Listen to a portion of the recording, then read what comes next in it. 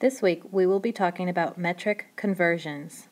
A conversion is when you change the unit that something was measured in. For metric conversions, we will be talking about meters, grams, and liters. A trick to help us remember about metric conversions is to think of them as steps. We will be talking about how conversions are kind of like steps. Take a look at this set of steps. You will notice that meter, gram, and liter are all found in the middle of the steps. These three measurements are often called units. They are found in the middle of the steps because that is the unit that we're measuring in. Remember that meters measure length, grams measure weight, and liter measures capacity. Just a quick reminder that capacity is a measure of how much stuff is in something. It is important to note that the units in blue are the commonly used metric measurements. The units we are going to talk about are meter, gram, and liter. However, we frequently use some other measurements. We often use the measurements kilometer and kilogram, centimeter, and millimeter, milligram, and milliliter. Remember, we're using steps to represent metric conversion for a reason. Let's say you started with the units, and you wanted to move to a larger unit like kilometer. You would need to go up the steps, so you would divide.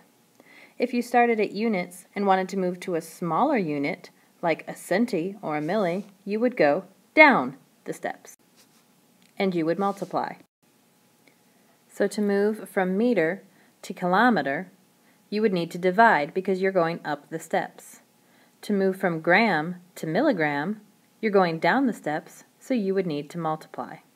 Let's take a look at an example. Let's say, for example, that you wanted to move from liter to milliliter.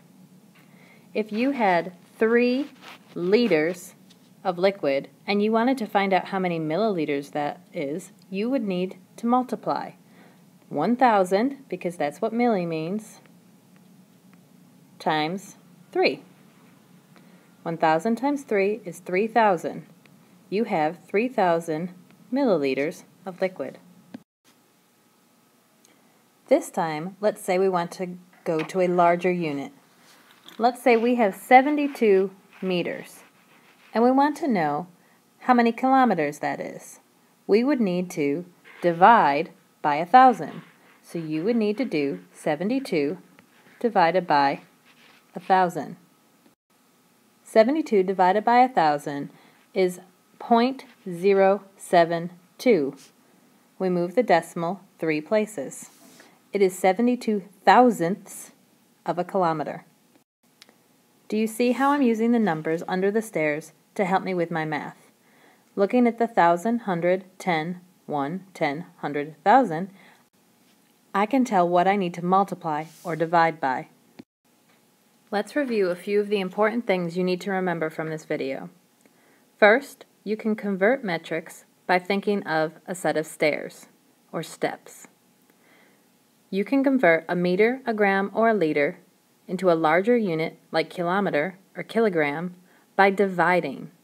You divide by 1,000 if you're going to convert to kilos, because kilo means 1,000.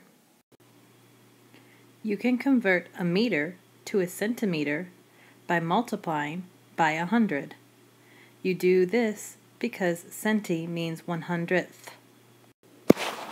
You can convert a meter, a gram, or a liter to a millimeter, a milligram, or a milliliter by multiplying by 1,000. This is because milli means thousandth. What I'd like for you to do now is please pause this video and copy the metric conversion steps into your interactive notebook. This tool needs to go on your side, as we will be using it to do some of our own metric conversions. You may do this now.